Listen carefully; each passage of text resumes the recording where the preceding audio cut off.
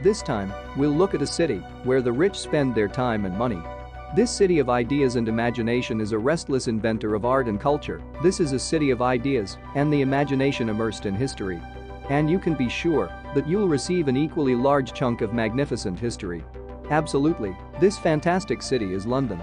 London is one of Europe's most iconic cities, with a rich history, incredible architecture, and a unique culture. London has something for everyone, from history and culture to good food and great times.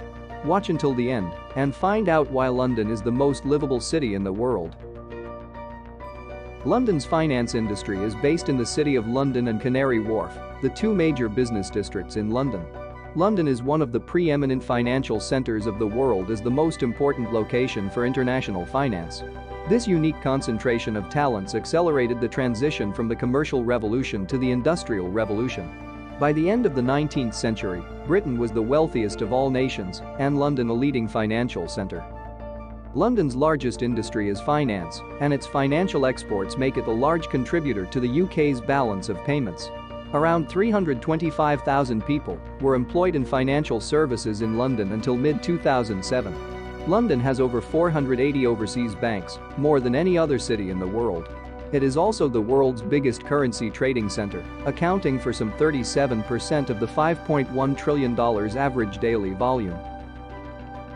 In terms of stock exchanges, the London Stock Exchange is the second largest stock exchange in Europe after Euronext. As of August 2021, the total market value of all companies trading on the London Stock Exchange stood at approximately £4.55 trillion. London-based media organizations dramatically outperform Comscore's English language ratings.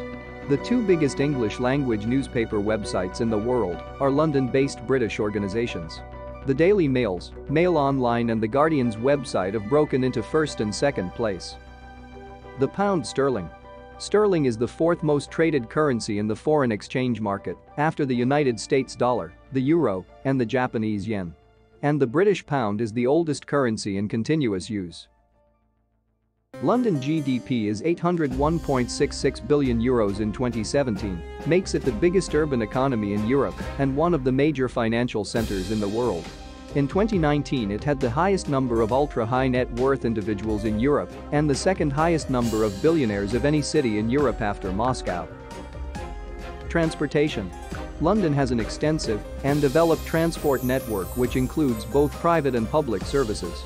Journeys made by public transport systems account for 37% of London's journeys, while private services accounted for 36% of journeys, walking 24% and cycling 2%.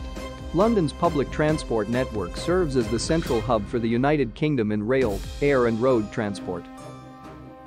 Aviation.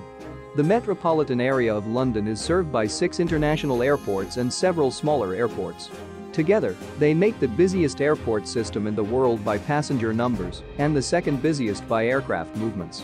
In 2018, the 6 airports handled a total of 177,054,819 passengers. The London airports handle over 60% of all the UK's air traffic. The airports serve a total of 14 domestic destinations and 396 international destinations. London Heathrow is a major international airport in London. In 2020, it will be the third busiest airport in the world by international passenger traffic and the third busiest airport in Europe by passenger traffic. Additionally, various other airports also serve London. Underground and DLR. The London Underground, commonly referred to as the Tube, is the oldest and third longest metro system in the world. The system serves 270 stations and was formed from several private companies, including the world's first underground electric line, the City and South London Railway. It dates from 1863. Over 4 million journeys are made every day on the underground network, over 1 billion each year. There are more than 360 railway stations in the London travelcard zones on an extensive above-ground suburban railway network. South London, particularly, has a high concentration of railways as it has fewer underground lines. Most rail lines terminate around the centre of London, running into 18 terminal stations. Clapham Junction is the busiest station in Europe by the number of trains passing. London is the centre of the national rail network, with 70% of rail journeys starting or ending in London. Like suburban rail services, regional and intercity trains depart from several termini around the city centre, linking London with the rest of Britain. Buses. London's bus network runs 24 hours a day with about 9,300 vehicles, over 675 bus routes, and about 19,000 bus stops. In 2019, the network had over 2 billion commuter trips per year. Since 2010, an average of £1.2 billion is taken in revenue each year. London has one of the largest wheelchair-accessible networks in the world. Roads. Although the majority of journeys in central London are made by public transport, car travel is common in the suburbs. The inner ring road, around the city centre, the north and south circular roads, just within the suburbs, and the outer orbital motorway, the M25, just outside the built-up area in most places, encircle the city and are intersected by a number of busy radial routes, but very few motorways penetrate into inner London. The M25 is the second longest ring road motorway in Europe at 188 kilometers long. The A1 and M1 connect London to Leeds and Newcastle and Edinburgh.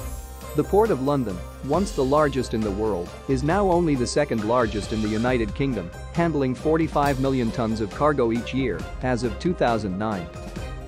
Tourism. London is one of the leading tourist destinations in the world, and in 2015, was ranked as the most visited city in the world, with over 18.83 million overnight visitors, and had 280 million day trippers. It is also the top city in the world by visitor cross-border spending, estimated at $20.23 billion in 2015. Tourism is one of London's primary industries, employing 700,000 full-time workers in 2016 and contributes £36 billion a year to the economy. The city accounts for 54% of all inbound visitor spending in the UK. There are many museums and art galleries in the London area, the majority of which are free to enter. Many of them are popular places for tourism. In addition to Tate Modern and the National Gallery, notable galleries include Tate Britain and the National Portrait Gallery. London has more than 170 museums. London is an important cultural and historical centre, and museums could not have been missed in this area. If you get to visit this wonderful city, you would definitely lose a lot from your trip if you don't stop by one of them. The British Museum, the Imperial War Museum, the British Library and the Wallace Collection are just some of them.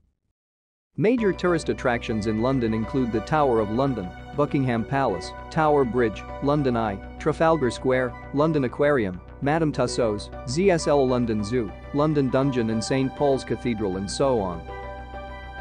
London has 4 World Heritage Sites: the Tower of London, Kew Gardens, the Palace of Westminster, along with Westminster Abbey and St Margaret's Church, and the historic settlement in Greenwich, where the Royal Observatory. The line in Greenwich represents the historic prime meridian of the world, whose longitude is defined to be 0 degrees. Every place on Earth was measured in terms of its distance east or west from this line. The line itself divided the eastern and western hemispheres of the Earth. Since the late 19th century, the prime meridian at Greenwich has served as the reference line for Greenwich Mean Time, or GMT. If you are in London, means you're in the center of the world by time and longitude. Entertainment. Globally, the city is one of the big 4 fashion capitals of the world, and it is the world's 3rd busiest film production center, presents more live comedy than any other city, and has the biggest theater audience of any city in the world. Europe's busiest shopping area is Oxford Street, a shopping street nearly 1 mile, 1.6 kilometers, long, making it the longest shopping street in the UK. Music. London is one of the major classical and popular music capitals of the world and hosts major music corporations such as Universal Music Group International and Warner Music Group, as well as countless bands, musicians and industry professionals. The city is also home to many orchestras and concert halls, such as the Barbican Arts Centre, the South Bank Centre, Cadogan Hall and the Royal Albert Hall. London's 2 main opera houses are the Royal Opera House and the London Coliseum. The UK's largest pipe organ is at the Royal Albert Hall. Sports. London's most popular sport is football, and it has 6 clubs in the English Premier League. From 1924, the original Wembley Stadium was the home of the English national football team. It hosted the 1966 FIFA World Cup final, with England defeating West Germany, and served as the venue for the FA Cup final as well as Rugby League's Challenge Cup final.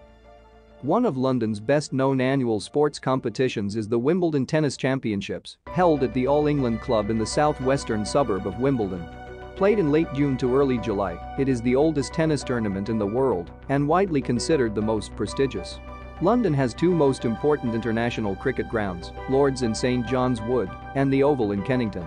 Lord's has hosted 4 finals of the Cricket World Cup and is known as the home of cricket. Leisure is a major part of the London economy. A 2003 report attributed a quarter of the entire UK leisure economy to London, at 25.6 events per 1,000 people. Education. London is a major global centre of higher education teaching and research and has the largest concentration of higher education institutes in Europe. London has the greatest concentration of top-class universities in the world, and its international student population of around 110,000 is larger than any other city in the world. Many people want London. When the Boston Consulting Group polled more than 200,000 people in 189 countries, London trounced the rest of the world when it came to where they would move to work. Unprompted, 16% of respondents said they would move to the city, well clear of New York's 12.2%. That's not entirely surprising when you look at London's demographic makeup. 3 million of London's 8 million inhabitants were born outside of the UK. In fact, the non-UK born population makes up 105% of the city's population growth between the 2001 and 2011 censuses. Why 105%? Because native Brits left, causing negative growth, and the immigrants more than eclipsed that. What's more, the Eurozone's dismal growth prospects and eye-watering rates in youth unemployment mean this trend probably isn't going to slow anytime soon.